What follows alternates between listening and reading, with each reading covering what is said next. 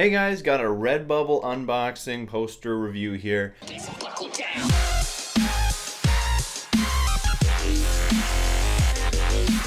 It's actually been quite a while since I did my last Redbubble order, mainly because everything around me doesn't need to be filled. I have no room for more posters. However, I've got a double order. I've got a poster and a case. Now the only issue is this is going to be a two-parter, meaning the fact that I'm going to change shirts at one point because the case has arrived, but not the poster. But I admittedly really need to change my phone case because Gandalf fighting the Balrog has taken a bit of a hit. This thing like fell off of a ride and somehow survived, and my phone still works and everything. This thing could have probably stopped a bullet, but I admittedly need to retire it. So let's open this baby. I got this during the Black Friday sale. Ooh, comes in a Ziploc bag. Alright, now this might be a little hard to see, but there's Mr. Isaac Clarke, and there is a Xenomorph. Literal Dead Space. Yeah, that's great. I'm happy for this. It's very sleek. The art looks great. It's not fuzzy. That was something I was a little bit worried about, just that the print would come out a little bit meh. Admittedly, it's nowhere near as interesting as the Lords of the Rings one was in terms of overall design, but that's a good case.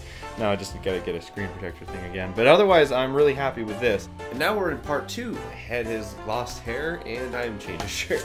So anyways, this is the poster now that I've been very much looking forward to. It actually arrived literally a few days after the phone case arrived. This is one, no idea where I'm gonna put this on the wall, but I'll find a way. Oh cool, always like these little stickers.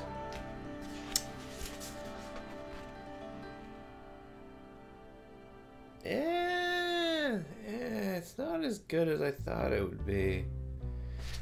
So this is it here. Blade Runner 2049. I'll have photos of it on the ground, but right, you can almost see my issue. It's the floating platform. That's really out of focus. It's very blurry. Otherwise though, if you see it from afar, it's actually not too bad. The silhouette's a little bit too clean, but the title work on the bottom is great. Her introduction on the side is great. It just gets fuzzier the way the further it moves up.